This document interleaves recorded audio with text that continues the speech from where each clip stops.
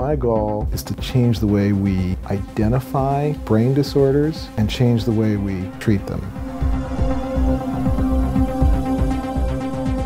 More traditional psychiatry research starts from the point of saying, okay, these people tend to look and behave similarly, and so we will use a diagnostic term like schizophrenia or bipolar disorder or depression or autism.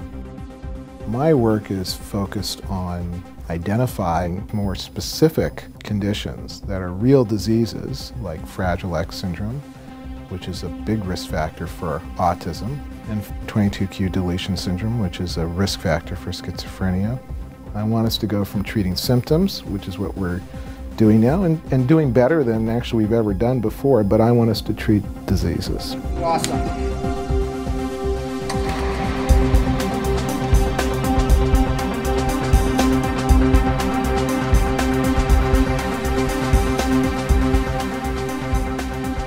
My best friend growing up committed suicide. Was that a watershed moment? Did I say, oh, now I'm going to become a psychiatrist? No, I don't think so. Did it make me more motivated to try and understand why really bad outcomes like that can occur? Yeah, probably so. I intended to be a geneticist. So I was doing some initial genetics and actually seeing patients in genetic clinics, and I wanted to do a little imaging project. And I couldn't quite talk the imaging expert at the time at Johns Hopkins into doing this project with me. And so I said, how hard can this be? And so I did it myself. And that kind of pushed me towards not just concentrating on one research domain,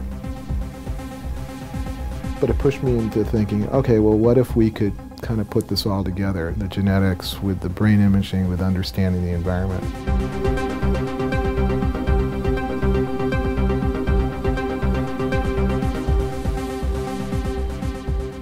As I started recruiting people to work with me and collaborators, stepping outside my own field was just loads of fun and really interesting. And that's how this Center for Interdisciplinary Brain Sciences Research really got started and named. The contact among, collaboration between, and joint work is essential for us to make progress on these conditions. I hope that the value of my research of human health is if you are treating a disease or a disease mechanism specifically, you can potentially treat it much, much more effectively than trying to treat individual symptoms.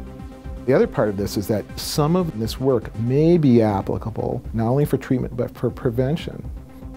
I'm not kidding myself that I think by the time I leave this field that it's going to be a brand new day.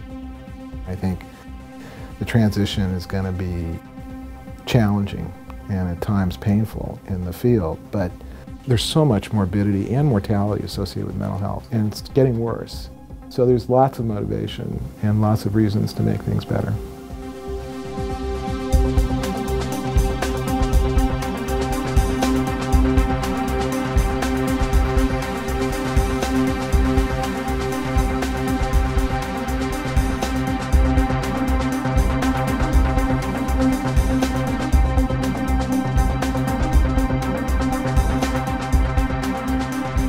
The preceding program is copyrighted by the Board of Trustees of the Leland Stanford Junior University.